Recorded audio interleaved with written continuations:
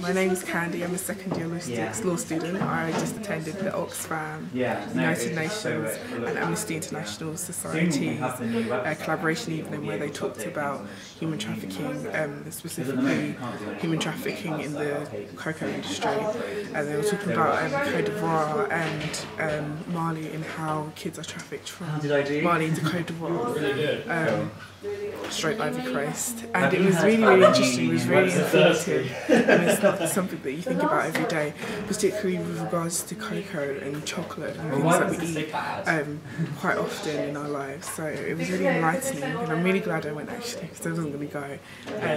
So it's definitely made me want to get involved with human rights and the United Nations particularly much more. So I was really grateful that I went.